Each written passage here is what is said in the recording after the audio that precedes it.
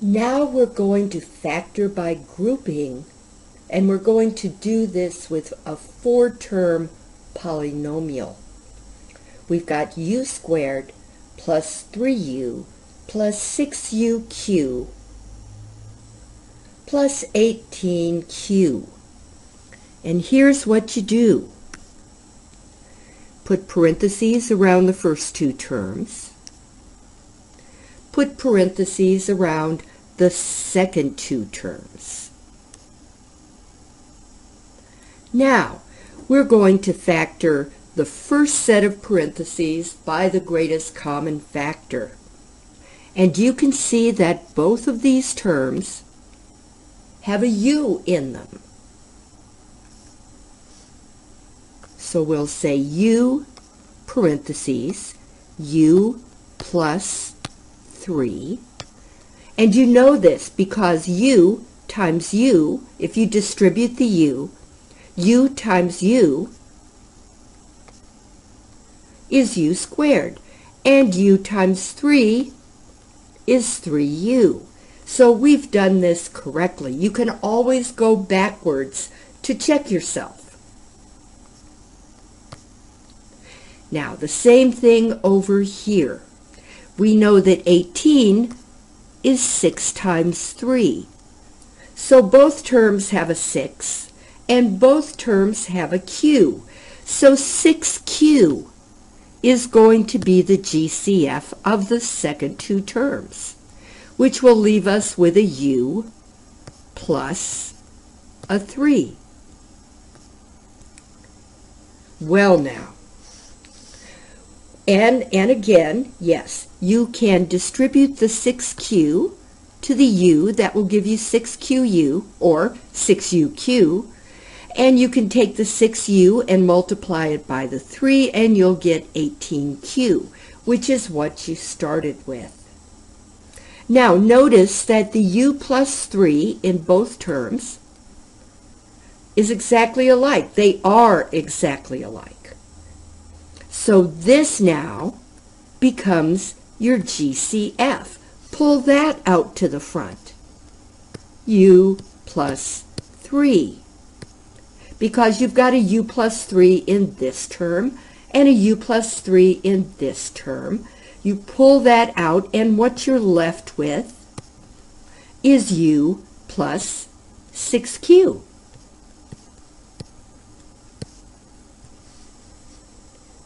But how do you know you're right? How do you know you're correct? Really? Well, here's how. I'm going to FOIL these two factors. F, O, I, L.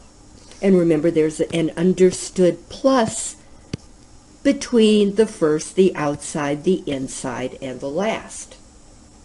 So now, first is going to be u times u. That's u squared. Outside is going to be u times 6q. So that's going to be 6uq. Or actually, it should be 6qu. But, oh well.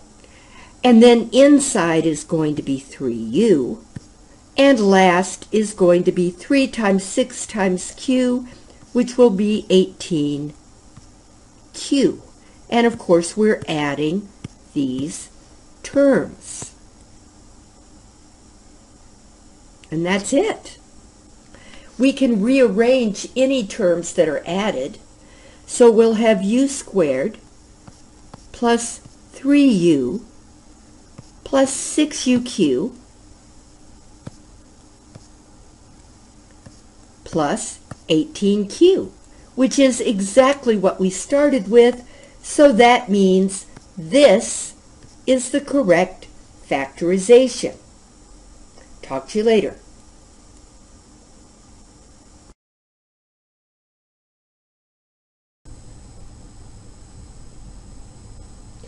We're going to factor a 4-term polynomial by grouping. And why is it called grouping? Because we group the first two terms and we group the second two terms. So I'm going to group the first two terms, and I'm going to group the second two terms, and then I'm going to factor the first two terms by the greatest common factor. Both of these terms have an a in them, so I'll pull out an a, and then a times what is a squared? Well, a times a is a squared. Copy the minus sign. A times what is 7a? Well, 7. Because a times 7 is 7a. We've taken care of the first set of parentheses. Now, I'm going to factor the second set of parentheses by GCF. Both of these terms have a b in them, so I'll pull out the b as a common factor. B times what is AB? Well, times A. So I'll write down an A, copy down the minus sign, and then B times what is 7B? 7. B times 7 is 7B.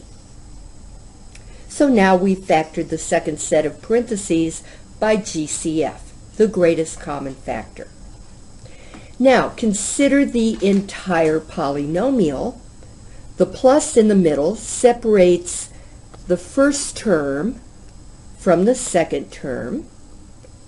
Notice that both of these terms have an a minus 7.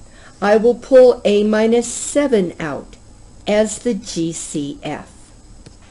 And then I'll write the leftovers, a plus b.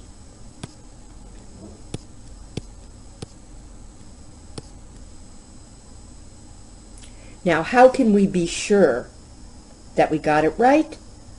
By foiling. F plus O plus I plus L. A times A is a squared. Outside is a times b. Inside is minus 7a. And last is minus 7b. And remember, there's an understood plus sign anytime you subtract. And when you have plus signs, when you have terms that are added, the order doesn't matter, so you can rearrange them. Well, now that I have my imaginary plus signs, they're not imaginary. They're really there, only we don't usually write them. I can now switch my terms around.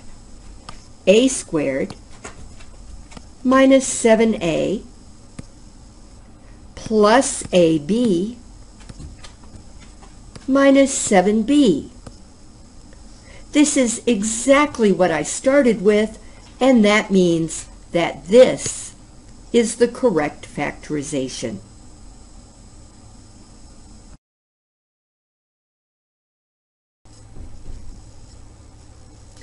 Now we're going to factor by grouping a 4-term polynomial, but there's a difference, and it's a very important difference, as you'll see.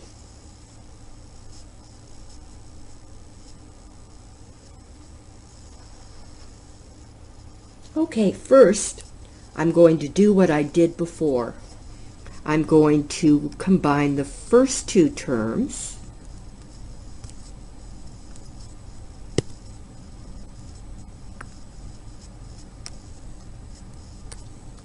and I'm going to combine the second two terms, but. Whenever you've got a minus in the middle, you change the middle sign behind it. This minus is going to have to become a plus. Now that I've done that, I'm going to factor out the GCF of the first two terms and the second two terms just like I did before. So here goes.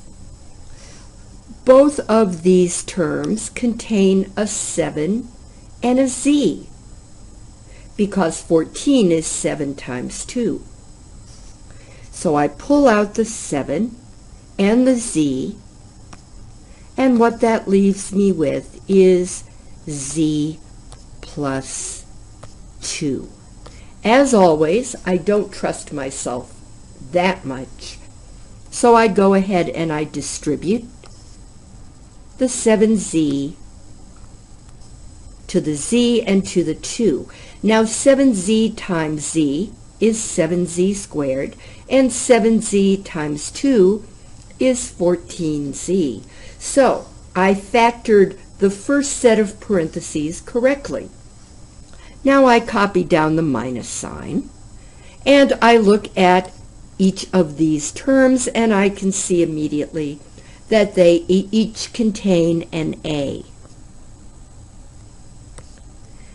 Now, a times z is az. I have to remember that this is a plus now, and a times 2 is 2a. Now I happily notice that I have a z plus 2 and a z plus 2, one on each side of this polynomial. The z plus 2 becomes the GCF,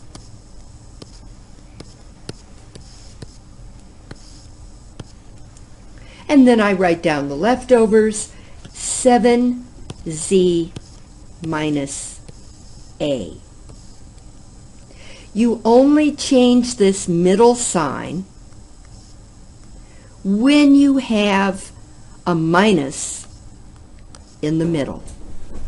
If there were a plus sign there, then I wouldn't change the sign in the middle of the second set of parentheses.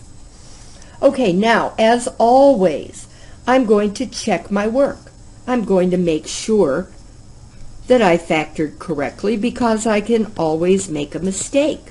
So I'm going to f plus o plus I plus L. Now, z times 7z is 7z squared. Outside, z times negative a is negative az. Inside, 2 times 7z is 14z. And last, 2 times minus a is negative 2a. And there are the plus signs in between.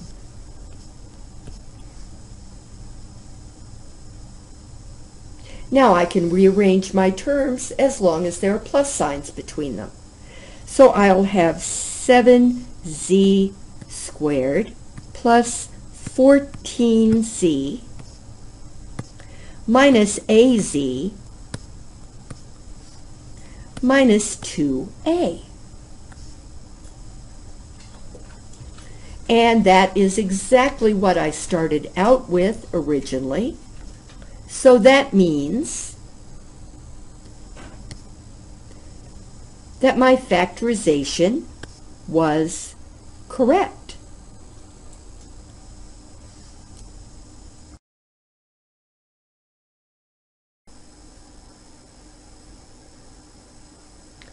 Now we're going to factor by grouping a 4-term polynomial that has multiple numbers and letters. And I'm going to show you a trick of how you can avoid having to change the sign in the middle. Because notice, if we leave this 4-term polynomial the way it is, you will have a minus sign in the middle, which means you'll have to change the second sign, which we definitely don't want. So, watch this. Notice that your first sign here is a plus sign. What if I were to reverse the two terms, the two middle terms, so that I have 28r squared minus 4xr plus 21ry minus 3xy. Now I have a plus sign in the middle, which means I don't have to worry about changing signs. This won't work if both of the middle signs are negative, but it does work when only one of them is. Okay, now I'm going to factor the first two terms, that is, I'm going to group them, and I'm going to group the second two terms. And now I do not have to change this sign because this sign is a plus sign. I'm going to factor by grouping. Don't forget that 28 is 4 times 7. R squared is r times r. And so each of these terms in the first set of terms has a 4 and an r in it. I'm going to pull out the 4r as a GCF, and that will leave me with 7r minus x, because 4r times x is 4xr. I would have said 4rx. All right, now I'll copy the plus sign down, and I will proceed to factor the second set of parentheses, the terms in the second set of parentheses, by GCF. And here, remember that 21 is 7 times 3.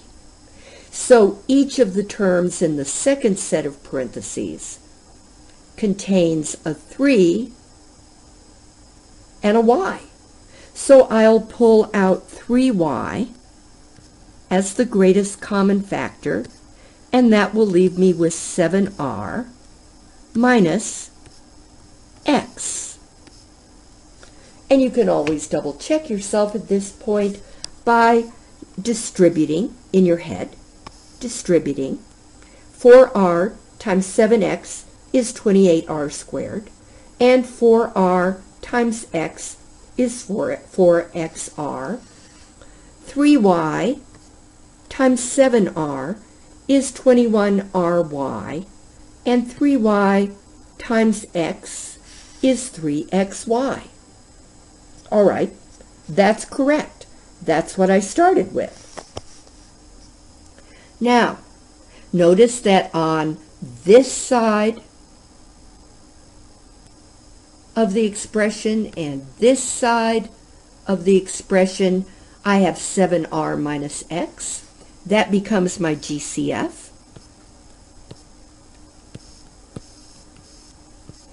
And then I make a second set of parentheses and I write the leftovers. 4r plus 3y. And I leave it up to you to check this because I have run out of room and out of time. Talk to you later. Bye-bye.